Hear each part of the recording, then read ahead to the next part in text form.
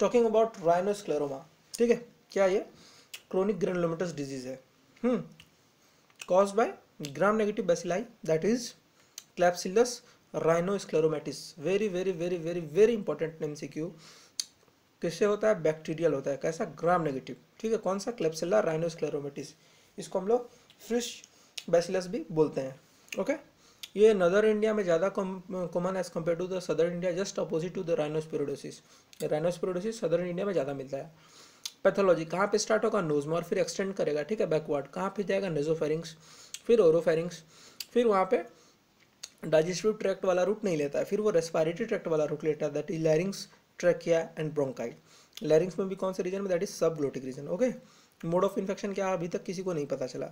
Both sexes of any as में be affected, mail हो female हो, कोई भी एज का हो, कोई फर्क नहीं पड़ता है, ठीक है। Coming to the clinical feature, 3 stage में देखते हैं। AGC stage, A for एट्रोपिक stage, G for granulomatous stage and C for सिकैट्रिशियल stage. Okay, सिकैट्रिशियल का मतलब क्या होता है वो जब इस पे आऊँगा तो बात करेंगे, ठीक है। एट्रोपिक स्टेज में जितना भी चीज़ हम लोगों ने एट्रोपिक राइनाइटिस में पढ़ा है वो सारा कुछ देखने के लिए मिलेगा। फुल स्मेलिंग, है ना, फुल स्मेल आएगा, और क्या होगा? नेजल डिस्चार्ज होगा, क्योंकि बहुत ज़्यादा पुरलेंट होगा, है ना, और क्या मिलेगा? क्रस्ट फॉर्मेशन मिलेगा। ग्रेनुलोमेटस स्टेज, यहाँ पे नोड्यूल्स का फॉर्मेशन मिलेगा। नोड्यूल्स कहाँ पे मिलेगा? म्यूकोसा ऑफ द नोज पे। ओके, और ये नोड्यूल्स कैसा होगा? दिस विल पेनलेस, है ना, एंड नॉन अल्सरेटिव, ठीक है। ऑल्सो देयर ये सबडर्मल इन्फिल्ट्रेशन, सबडर्मल इन्फिल्ट्रेशन होगा कहाँ पे? Lower part of the external knows and upper lip में, ठीक है। बात करते हैं सिकैट्रिशियल स्टेज। सिकैट्रिशियल का मतलब क्या होता है? जब वुंड हील हो रहा है तो उस टाइम पर अगर कुछ एक्स्ट्रा टिश्यू जैसे कि कनेक्टिव टिश्यू का फॉर्मेशन हो, दैट इज कॉल्ड सिकैट्रिशियल। ओके, तो अगर एक्स्ट्रा टिश्यू फॉर्म होगा ना तो वहाँ पे हमको क्या क्या देखने के लिए मिल सकता है? स्टोनेसिस ऑफ नेयर्स, हाँ मिल सकता है, ठीक है। डिस्टॉर्शन ऑफ अपर लिप हो सकता है। एडिशन हो सकता है किसका? नोज का, नेजोफेरिंग्स का, ओरोफेरिंग्स का, ठीक है। बट अगर गलती से भी सबग्लोटिक रीजन में, हम लोगों ने बताया ना लैरिंग्स में सबग्लोटिक रीजन में भी ये देखने के लिए मिल सकता है, यहाँ पे अगर एडिशन हो गया तो क्या होगा? रेस्पिरेटरी डिस्ट्रेस देखने के लिए मिल सकता है। This is all about the clinical feature of राइनोस्क्लेरोमा। बात करते हैं डायग्नोसिस की। डायग्नोसिस कैसे करेंगे हम लोग? तो बायोप्सी करेंगे, ठीक है। बायोप्सी करेंगे किसका? ठीक है, और ये बायोप्सी क्या दिखाएगा? सबम्यूकोसा में इन्फिल्ट्रेशन दिखाएगा किसका?